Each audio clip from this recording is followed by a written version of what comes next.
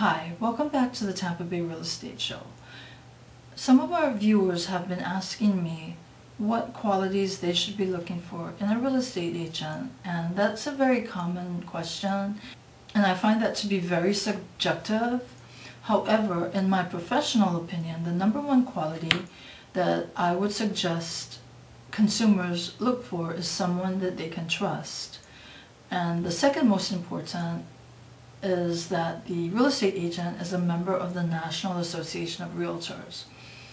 This is due to the fact that realtors are members of the National Association of Realtors, and they are held by a very strict code of ethics. Some people joke about politicians not having to follow their code of ethics, but with the National Association of Realtors, it's very strict. So those are the top two qualities. One, somebody that you can trust, and two, a member of the National Association of Realtors. If you'd like more information, write to me. I answer all of my emails.